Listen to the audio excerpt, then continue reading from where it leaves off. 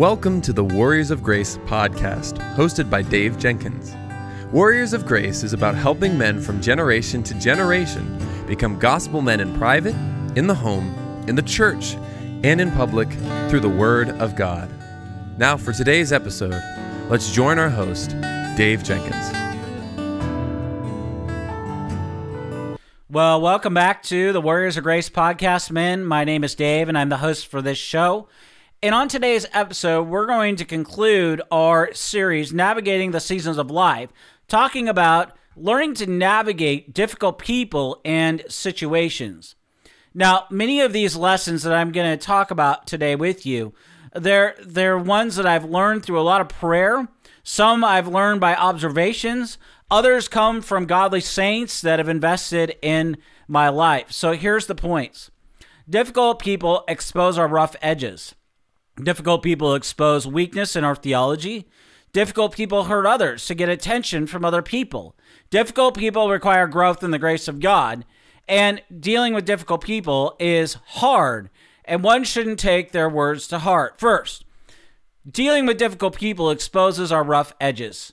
Well, consider Joe at your workplace, men. He has a medical issue that causes him to cough a lot. His coughing causes you to be aggravated at him. Sally is a very sweet person, but you don't like the sound of her voice. She sounds very raspy when she talks, and that makes you cringe every time you hear it. And there are thousands of examples that we could give on just this point alone. Some of these may not be aggravating you at all, but in my experience, it's often the small things that irritate people the most. This is true whether it's in the workplace, whether it's church, or something else. Difficult people help show us where we need to grow. And so rather than fighting against these people, hold on to grudges, or even be bitter towards them, we need to love them. We need to realize that these are sandpaper people, and we need them to smooth off our rough edges. These people help us to develop a posture of humility rather than an attitude of superiority. Our bad attitude towards people is a reflection of our doctrine of the image of God in man. It's one thing to say so-and-so is a nice person, but it's another thing to say so-and-so did this and that, and this, and oh my gosh, did you see what they did today? On the one hand, you might still think they're a nice person, but over time, if you don't address your bad attitude, you're going to grow bitter, you're going to grow cold, and you're even going to be angry at that person. And rather than allowing this to happen, let me encourage you to embrace that difficult person in your life. Second, difficult people expose weakness in your theology. Oftentimes, we view difficult people as objects to be avoided rather than real people in need of help and answers. In fact, God places those difficult people in our lives for a reason. And that difficult person in your life might be exposing your lack of genuine love and concern for others. Discipleship problems are always doctrinal problems. And the next time you deal with a difficult person who asks a lot of questions, who irritates you, be sure to be slow to speak, quick to listen, ask lots of clarifying questions, and speak gently and truthfully to that person. This is going to show that person that you care for them, while also helping them to see the grace of God at work in your own life. Third, difficult people hurt others to get attention from other people. The difficult person in your life, they want attention, your attention. They may want to bring you down to their level. They may think you're a hypocrite. Well, are you? Do you live a double life behind closed doors? Do people know you? Or do you hold people at arm's length? That difficult person in your life who is hurting you wants attention because they're hurting. You need to realize that you have an opportunity to befriend them for the purpose of imparting God's grace to them. God places people like this in your life to rub the rough edges off of your life and to develop your understanding of who He is, so that you'll love others with His love. And when you do that, difficult people become a blessing to help you grow in grace, not a hindrance to be avoided. Let me just say one other thing on that particular point. If you're finding it particularly hard to deal with a difficult person, I want to ask you, how are you doing at utilizing the means of grace? How are you doing it reading your Bible, studying your Bible? How are you doing it praying? These kind of questions, especially praying for the other person. In my own life, I've noticed that difficult person becomes less and less and less difficult because the Lord by the Spirit is addressing difficulty in my own heart and life. And he's changing me. He's transforming me as I'm praying about that difficult situation in person. And this kind of leads into the fourth point. Difficult people require growth in the grace of God. Don't get me wrong here or misunderstand me. Difficult people are hard to deal with. They require a lot of prayer. They require a lot of patience. They require a lot of humility. And all of that is for our good. When we understand that the Christian life is about growing in and being used by God, we can clearly see our need for the grace of God. We don't graduate from our need of the grace of God. We are always in need of it. We have a need of the grace of God and a great Christ who meets our need. And when we recognize our need for grace by growing in our walk from God, that helps us. Only from this perspective can we deal with difficult people. We will only be patient and kind with that person who irritates us all the time if we're growing in the grace of God. This is why often, as I mentioned earlier, I pray for the person I'm struggling to deal with. And when I do this, what happens with me is my perspective towards that person begins to change. In fact, it's amazing how this happens because over time what occurs is I begin to have a genuine love for that person because God has placed that love in my own heart for that person. I'm then able to minister to that person, build a friendship with them, speak truthfully to them in love about my concerns, my thoughts, my feelings, about things going on in my own life or that I see going on in theirs. By recognizing our need for God's grace, we will be able to deal with difficult people in a healthy, productive way. That's the last one on that list is still something that I'm honestly growing in. And it's likely yours as well if you're a sensitive, caring, people person. This is going to remain an area of growth for you for a long time as it is for me. Our last point is dealing with difficult people is hard. And one shouldn't take their words to heart. Here we need to realize that difficult people are likely hurting people who use their words in inappropriate ways to lash out at others so they feel better about themselves. The only thing you can do is not permit them to have any power over you. When they speak harmful words, you speak the truth of God's word. And when this person continues to spew their ugliness, instead of indulging them, walk away. If they continue, tell them how what they say makes you feel. Be specific when you do this. And tell them, I don't like it when you call me such and such name, because that makes me feel this way. And tell them how you feel. By addressing their specific behavior and how it makes you feel, you're helping them to see how their actions affect you and most likely others. Finally, all of what I said here today is about difficult people is because we care about people. In fact, the reason that we care about others is because Jesus truly cares for us. He wants to have a relationship with us. After all, he bled and died in our place and for our sin, and to offer the forgiveness of our sins to his people now with new life through his resurrection. He not only has done all of what I'm talking about here, he even now lives to make intercession for us as our high priest, intercessor, and the mediator of the new covenant. Jesus is still yet returning to rule and reign over the throne of King David, and yet now he empowers his people and fills them with his Spirit so that they can, in increasingly measure, be empowered by the Spirit to make much of Jesus. We're dealing with difficult and challenging times. Difficult people are all around us. They are not a burden, nor are they an obstacle to overcome. Difficult people are an opportunity for us as Christians to show the world that we take seriously the love of God, that we have believed and now carry this love onward into the most difficult places, to the most challenging people in the world.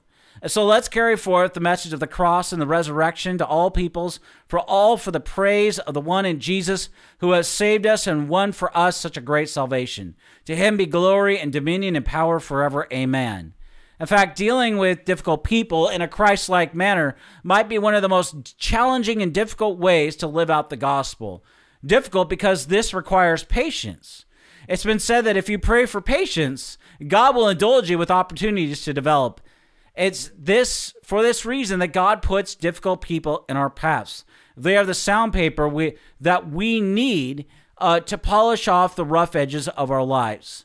So I have 6 observations further observations about dealing with difficult people. And the first point is dealing with difficult people provides fresh opportunities to display humility. When John Calvin was asked to define the Christian life, he said 3 times that the Christian life was humility, humility, and humility. Proverbs 3:34 says, towards the scorners he is scornful, but to the humble he gives favor. James 4:6 says, but he gives more grace. Therefore, it says, God opposes the proud, but gives grace to the humble. 1 Peter 5:6 says, humble yourselves, therefore, under the mighty hand of God, so that at the proper time he may exalt you.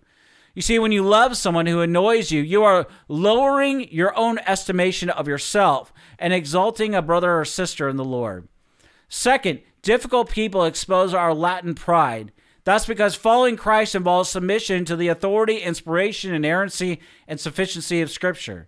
2 Timothy 3:16 says, all Scripture is breathed out by God and profitable for teaching, for reproof, for correction, and for training in righteousness. You see, difficult people test this theory and often expose our own idolatry of self.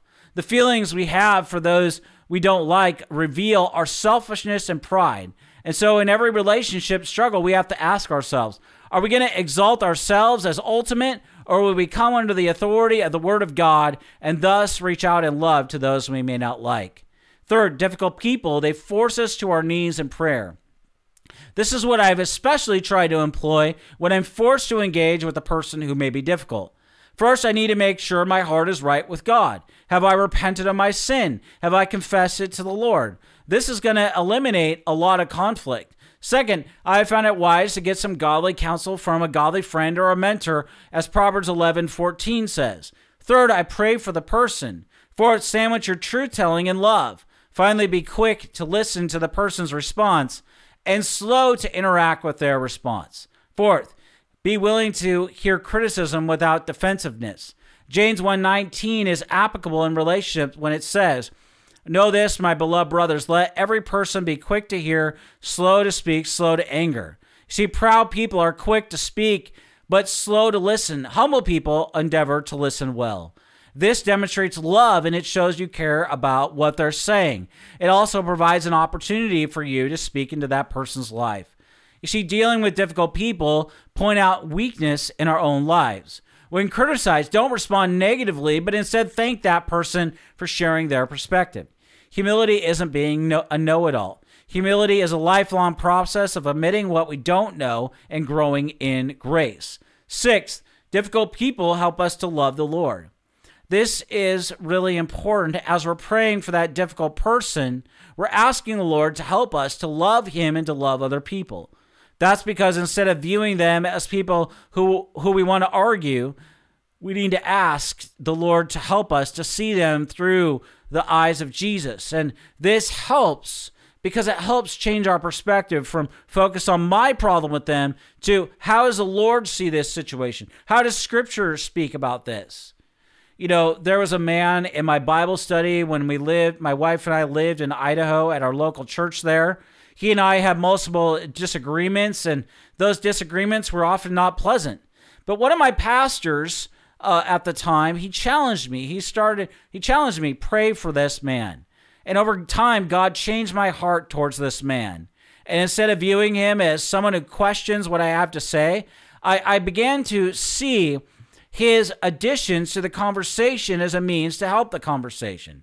And instead of being at odds with each other, we now, through the Lord's work in our lives, and this gentleman as well would say this as well, we get along well because the Lord has changed both of our hearts towards each other, and we get along with each other well. You see, we need to view difficult people not as a hindrance to ministry, but as an opportunity to grow in grace. Difficult people are sandpaper people whom may rub us the wrong way, but are the ones God wants to use in our lives to shape us and mold us into the man He wants us to become. And so, men, if you have somebody who is particularly difficult in your own life, I'm hoping that this episode will help you to deal with that difficult person, because that difficult person is not the other person. It's the person staring at you in the mirror, which is you. More than helping you to deal with that other person who is difficult, these principles that we've talked about today are going to help you to address difficulty in your own life. And that's going to help you to grow. It's going to help you to grow in the grace of God so that you can love that difficult person in your life through the eyes of our chief shepherd, Jesus Christ. Well, men, we've covered a lot of ground in this Navigating the Seasons of Life series. These are topics and issues that I hope have been helpful for you to consider for your life and godliness. And now I want to thank you for listening or watching this episode of Warriors of Grace. Until next week, may the Lord richly bless you and keep you.